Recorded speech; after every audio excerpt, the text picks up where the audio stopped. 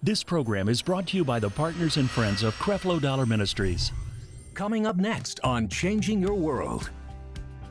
We have to spend more time when it comes to change evaluating what is it that we believe. Do we believe in the blood of Jesus? Do we believe that grace has given us the power to change? Do we believe? Because if you don't believe that, it's a sounding board. All we have to do is listen to you, and that becomes authentic evidence of what you believe. The 2020 Ministers and Leaders Conference is here. Join Creflo and Taffi online. A lot of the weight of carrying ministry or what people think or where things are coming from for the ministry, for the home, is released. That burden is lifted. Make plans now to be with us online October 6th through the 8th. Do not miss this revelation on making adjustments for the new age. Register now and secure your spot today. This is your world, so let's vow to make it a better place. Let every heart that means to know your love is here to stay. It's time we live a new life. Let His love shine bright in you. We're saved by His grace, so we embrace your love today. We are changed.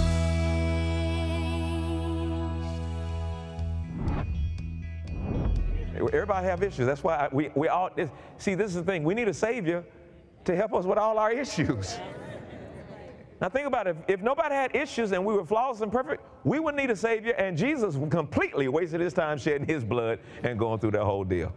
And I am learning how to unashamedly go before God and share my issues, whichever one I have that day, to say, Lord, I thank you that you've already finished the work for my issue. Now I reach out with faith and I receive it.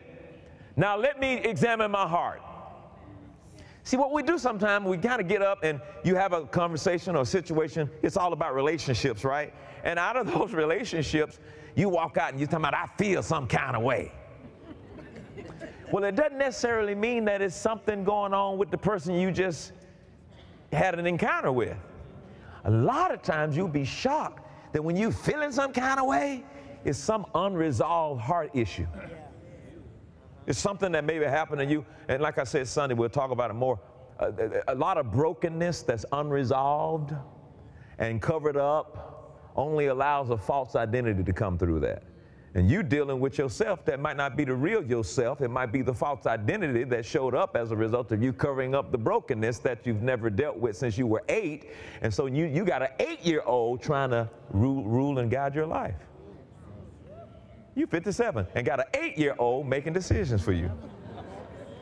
Because you haven't grown past the trauma of the 8-year-old that says, I've got to produce through this cover an identity that's not mine.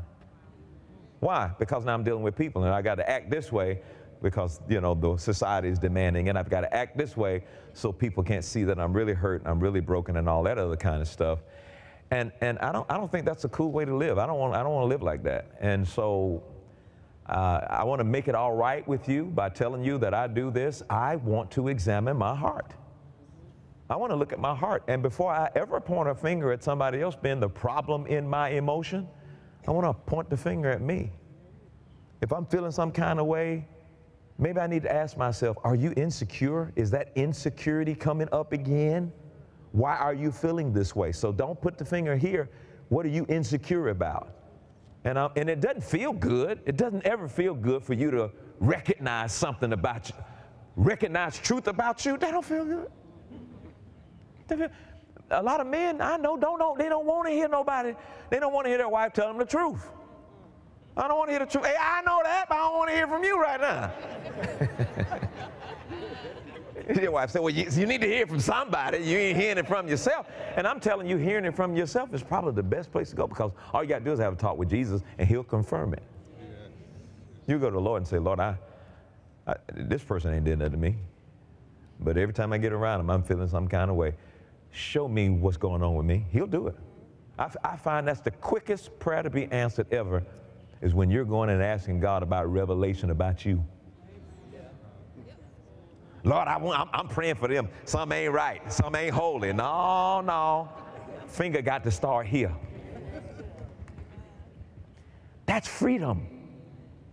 Don't you understand? That's freedom. For you to be able to examine your own heart, which means nobody else has to do it. And then you hold your mouth, you hold your peace, and you say, Lord, keep working on me. I got this issue. And it'll be cool when you're sitting there. See, because remember when I said your mouth is speaking what's in your heart. I'll show you scripture in a moment where it says they said within themselves. So the mouth wasn't working, but they were still saying within themselves.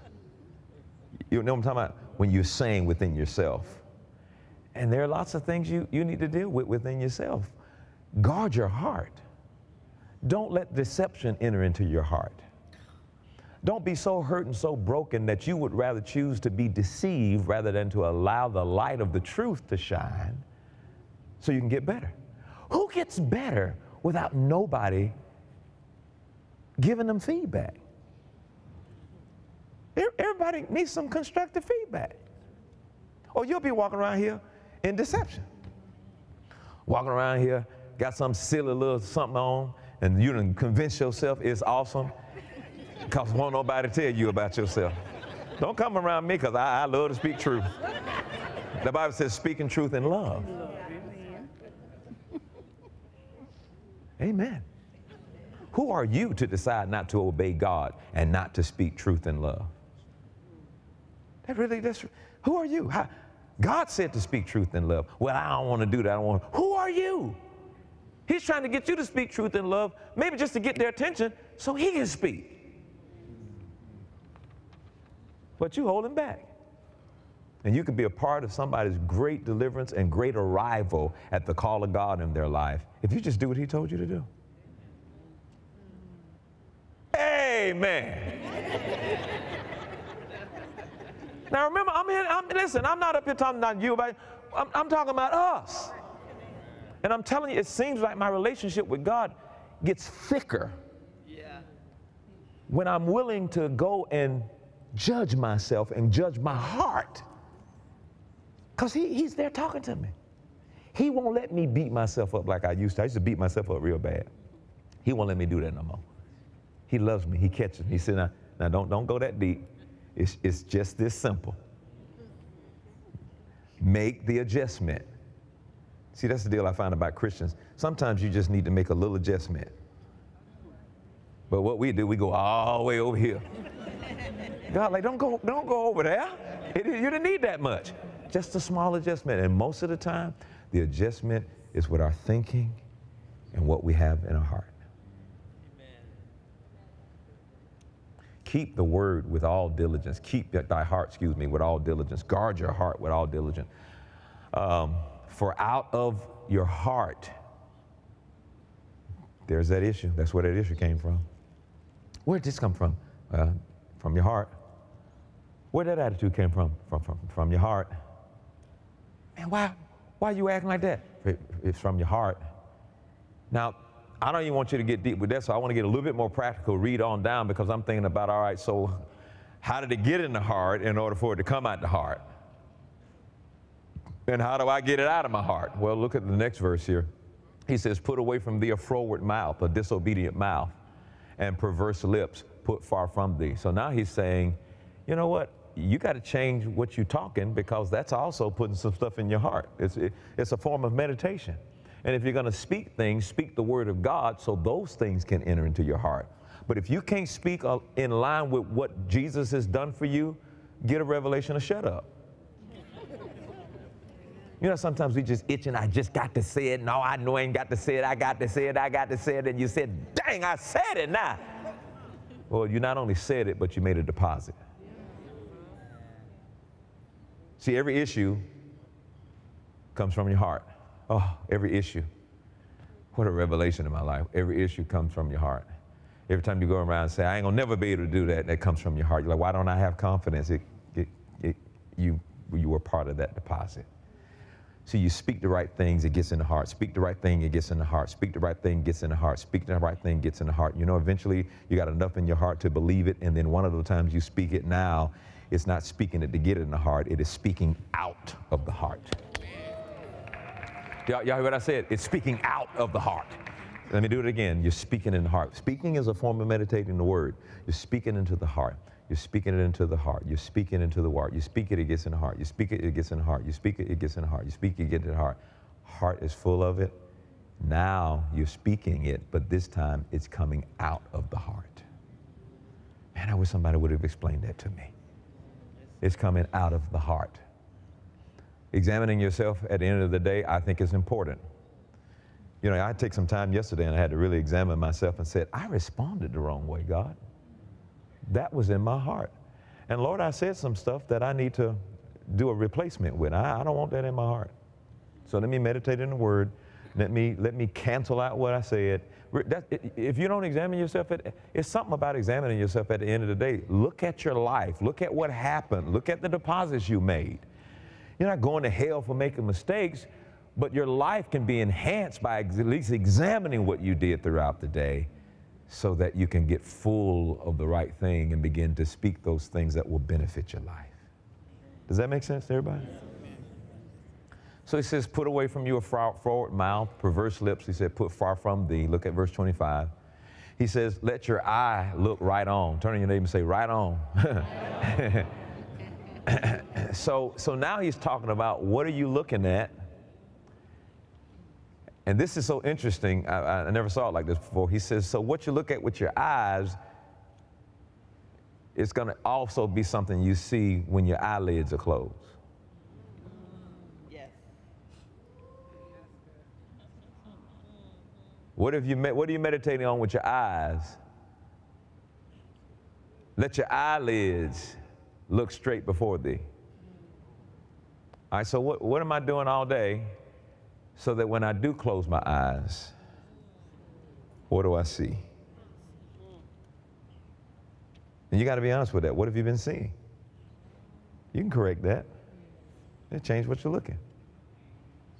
You can't look at things all day long and not expect to see it when your eyes close. And then don't let it, somebody say I had a dream. That thing was deep. That thing in there. But it doesn't have to be like that. I remember my wife was telling me about her story of fear. And that didn't have to be, you know, a script in her life of fear.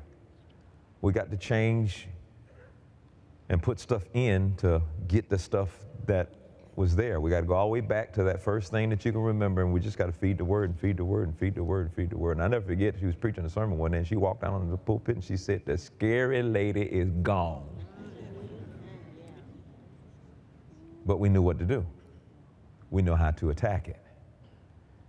This is serious. This heart, the inside of a person. And look at this, verse 26. Ponder, there it is. That's how you handle it. Ponder, that's the definition of meditating. Ponder, rolling it over again. Ponder the path of thy feet. Let all thy ways be established. 27, turn not to the right hand nor to the left. Remove your foot from evil. 28, my son, attend unto my wisdom. And the word of God is the wisdom of God. And bow thine ear to my understanding, or to clarity. So look at the change that takes place when you look at this heart-mouth relationship. Look at why you don't have to wait on somebody to come do it for you. You don't have to wait for somebody to change before you change. The Bible says, be changed, how? By the renewing of your mind. You can change, but you got to exchange your way of thinking, your opinions, your ideas for God's way of thinking and God's opinions and God's ideas. And you do that by attending to His word and renewing your mind in God's word. That is the most important thing you can do as a Christian. If anybody asks you, as a Christian, I don't know why we got to get in the word, and why is it necessary for us to go to Bible study and keep hearing the word? I mean, you know, God saved us and we under grace. I mean, why we got to do all that? Because the most important thing for you to do as a Christian is renew your mind. Why? So you can prove that good and acceptable and perfect will of God. Even finding the will of God for your life is going to be based on your renewing the mind. And I think what happens to some Christians, they start growing, they've been saved for a while, and they don't see the importance of renewing their mind with the Word of God, so they don't get in the Word. I've had 2 millennials to tell me over the last month, Pastor, I'm in the Word, I'm studying the Word, I'm reading this book. Every break I have on my job, I get in the Word. I said, what's the result? He says, stuff is happening. My life is changing. I've been saved for a while, but I've never seen this kind of stuff happen before. There's another guy, there's a bunch of folks. You know, when I was dealing with this situation in my life, all my life I did everything I could to try to get delivered from it. And just by worshiping God and getting in His Word, it's described like as if something in me has turned and changed, and a desire has grown, and I don't even want what I used to want. Spending time in that Word, a renewed mind. The most important thing a human being can do is to get born again. The most important thing a born again person do is to renew your mind. Why? So you can see Jesus. Every study time, I see Him more. Every prayer time, I see Him more. Every time I understand the Scriptures, I see Him more. And you know what's going to happen? You're being transformed every time you see Him more. And one day you're going to look at Him and you're going to look just like Him. And that's the goal until we become His image. That's the goal. I want to become His image. I'm so glad that I need Him. Something is so wrong with a man who brags about how long he's been saved, the wonderful things he's done, and yet he doesn't need Jesus. That's just a lie. I need Him. So ain't no need me coming out with no robe on and no white collar like I'm crystal clean. I'm cleaner than what I used to be. But I just don't never not want to need Him. I mean, life, what kind of relationship? I want to need Him. I think I spoke on Sunday and told you I began praying this very interesting prayer. Lord, show me how to live. You can start looking at, been there, did that over again. That was great. That was exciting. Did that. And all of a sudden you're an empty nester. And you did this and you did that, and you got to be careful now because you're thinking, oh my God, I did all that and did all of that, and I'm not 70 yet, and I'm not 80 yet, and you start thinking, oh my God, what am I going to do with the rest of it? You start panicking, you start doing kind of stupid stuff and thinking stupid. I didn't want to do that. I didn't want to get into this place and say, well, I guess I go fishing twice a week. You realize the biggest mistake David made was to come off the battlefield, resign off the battlefield.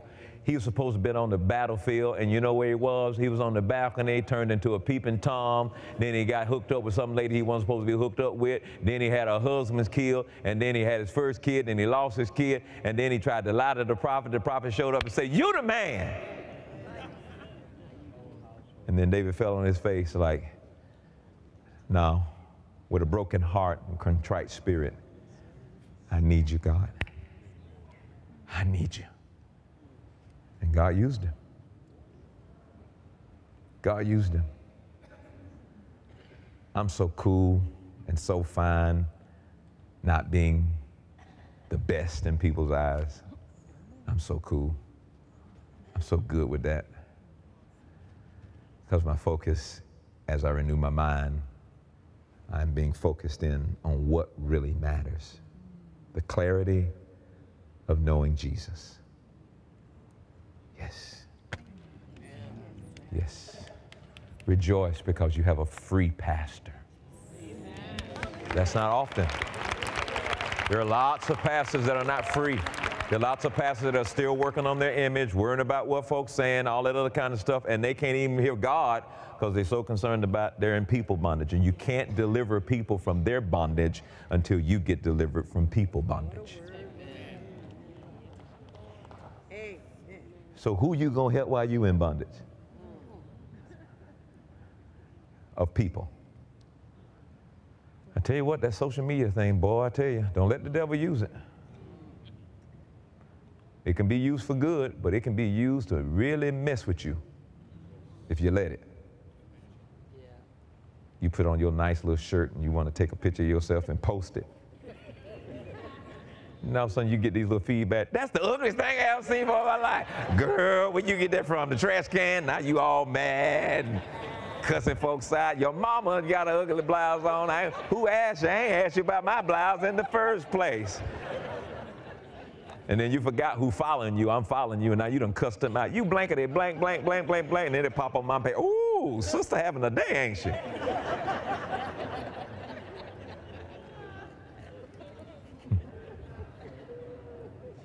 Are y'all following me in what I'm trying to show you here tonight?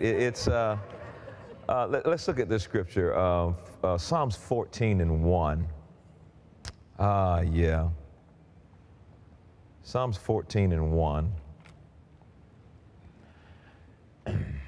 He says, the fool has said in his heart. Now, this is important. Even though it's talking about the fool, notice he is still speaking from his heart. So what he says, this fool says that there's no God. You might not hear him say it with his mouth, but in his heart he's saying it. He says there's no God. And then he talks about him. They are corrupt. They have done abominable works. There is none that doeth good. All this is in their heart. So what's religion? It's when you can open your mouth and say something that's not in your heart. You know, oh, I believe in God. But in your heart, you're saying something different. And by the way, God weighs the hearts of men. That's where he operates. He weighs the hearts of men. So what I'm saying is, stop lying to yourself. God already knows the truth. So the best thing you can do is be naked honest with God. Because it ain't like you fooling him like you're fooling everybody else. Well, I got a secret and you'll never know. God knew the secret before it came a secret. Amen? Now, so words change the world. Words change the weather. Words will change your circumstances. Words will change your life. But they have to be spoken from a right place. As long as you're looking for someone to do something for you, you will minimize the power and the effectiveness of your own words. I'm not going to do that. I'm not waiting for somebody to do something for me in order for me to make the necessary changes. God is only requiring for you to be responsible for you. I don't need to be responsible for you. Oh, you the pastor, you ought to. No, God told me to feed you with simplicity, with the word of God. Feed my sheep with the word. My job is to love you and to feed you. But I can't change you unless you want to be changed. I can't do it. And when that time for you to change, you got to know God. He's the one that's going to change you from the inside out. I can take you to the prayer room and lead you in a couple of confessions, but I've seen over the years that didn't take. I took people up in the prayer room, seemed like they got worse. Because most of the people did it like I did it. My first confession to make Jesus the Lord of my life was because I was scared I was going to go to hell because I just finished watching the movie The Burning Hell. I wasn't going because I wanted to know Jesus. I just didn't want to know Satan. And then I realized that the relationship was more than a staying out of hell.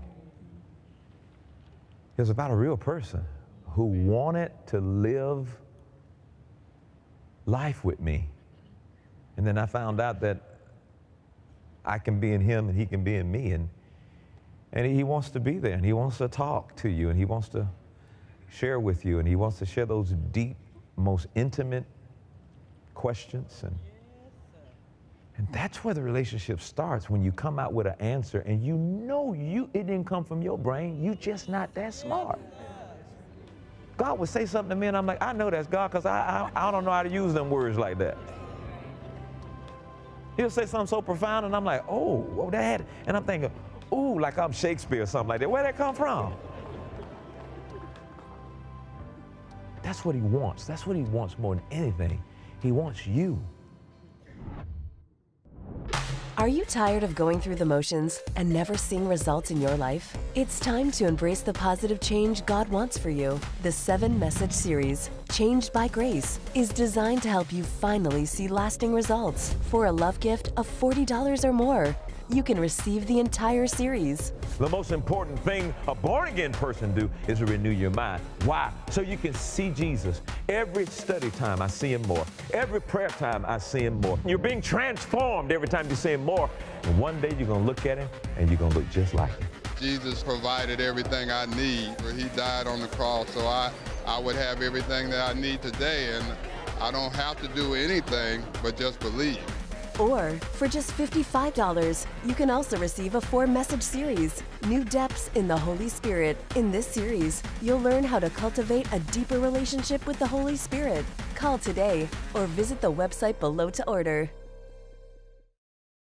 The 2020 Ministers and Leaders Conference is here. Join Creflo and Taffi online with Making Adjustments for the New Age. Grace is a person. His name is Jesus, and that is the foundation that you build on. It's the foundation for your teaching on parenting. It's the foundation for your teaching on finances. It's the foundation for your teaching on spiritual gifts. It's the foundation. You can't leave this foundation and then just go teach a series. A lot of the weight of carrying ministry or what people think or where things are coming from for the ministry, for the home, is released. That burden is lifted. See, we keep trying to go to church growth conferences when we need to find a church health conference, because a healthy church will grow by itself. Make plans now to be with us online October 6th through the 8th. Do not miss this revelation on making adjustments for the new age. Register now and secure your spot today. I pray that this broadcast blessed you today. I want you to pray about sowing a financial seed into this ministry. I also want to extend a special thanks to those of you who have remained our loyal partners, supporters, and friends. Your financial support goes a long, long way. Your donations help equip us with what we need to send this broadcast all over the world. And when you give to this ministry, you partner with us to reach people everywhere who are hurting and in need of the revelation of God's grace and love. If God has placed it on your heart to support the vision of this ministry to reach the world with the gospel of grace, you may call in to make your financial donations or log on to Creflo.Ministries.org. God bless you. There is a purpose for your life. Introducing Grace Life Academy, an innovative approach to learning God's Word.